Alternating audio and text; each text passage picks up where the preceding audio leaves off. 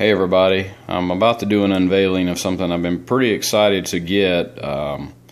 Being a huge fan of the X Files, I came across this guy named Huculak on the internet, and he's a great special effects artist, and he had a Flukeman bust, and I saw it as something he just created not too long ago, and I contacted him and we worked out a deal, and I've got the package unwrapped and about to break it open and see what it looks like. Came all the way from Canada, so hopefully it made it in one piece. I'm very excited to get this, and hopefully this will meet all my expectations here. Let's see how we can get this out. Just gonna try to pull it out all at one time, maybe.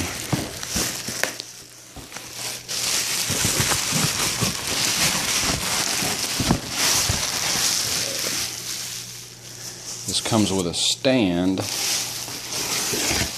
and there's that. So let's see if we can get the rest of the big guy out of here. Alright. Looks like he's packed it pretty well, so we'll just try to unwrap it, hopefully one piece at a time until we get through to it all.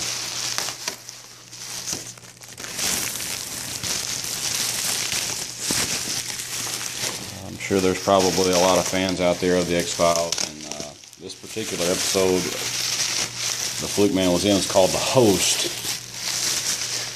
and very memorable. I'm seeing some daylight here. Okay, let's flip it over. This is, wow, here we go. There he is in all his glory. This beautiful looking guy. Good old Flukeman. Definitely wouldn't want to see this guy in the flesh in any kind of water treatment plant or a porta potty. So what I'm going to do now, I'm going to see if I can slide the base onto it here without making too much damage. Okay. I can see that. Wow. So I'm going to roll him around here and try to get him a head-on shot. That's him. Pretty amazing detail. I don't know if you guys are seeing this in high clarity. Hopefully you are with my camera phone. This is dragon skin silicone, and it's pretty amazing. I'm just looking at the details. I'm taking this in just like you guys are. I think he said those are acrylic or plastic dental teeth. These things here, the fangs. Wow.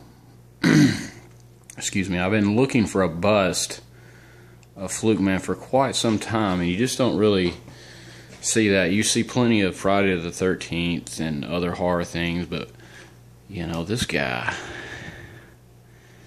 there's a good side view of him.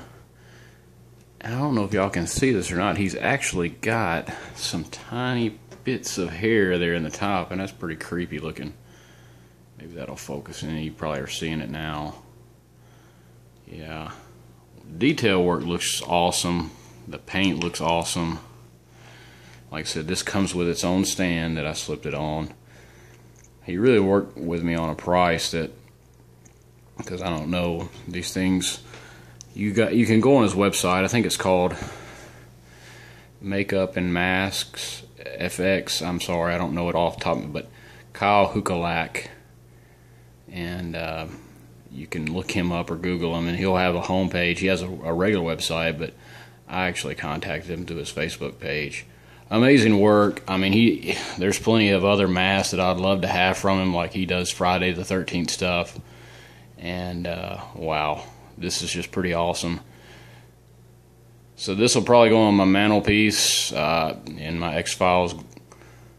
Just another part of my collection. I'm just happy to have this, and glad he worked with me on it, because to my knowledge he said he was only going to make 20 of these things, and The detail that goes into them is pretty elaborate. I could tell you, there's no way. I'm the most unartistic person there is, and I couldn't imagine trying to do something like this. But this is my Flukeman Bust. You guys witnessed the unveiling. Just it came straight out of the box, delivered straight today, and it's April 2nd, 2014. And hope you guys like this video, and I apologize for any of the movement earlier. It was not easy to get out of the box, but definitely happy to have this, and we'll see you guys next time.